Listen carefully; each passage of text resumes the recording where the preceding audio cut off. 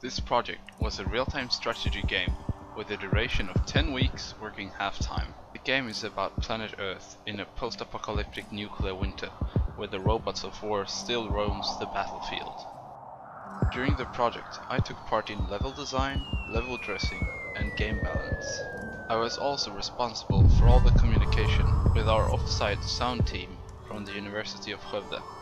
In the beginning of the project, the level objectives were very different from the final product. We wanted a game that would be about semi-linear levels, in which you'd have to make it through the level using few units bought in a shop before the level starts.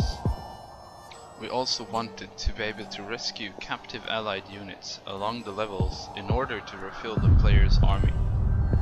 However, week 6 out of 10 we realized that we were unable to bring all the features into the game. By that time we did not yet have the core gameplay. Therefore we wanted to redesign the whole concept, tearing apart the whole vision we had of the game. The new design came to be an arena-like game where the player will encounter enemies in a confined area.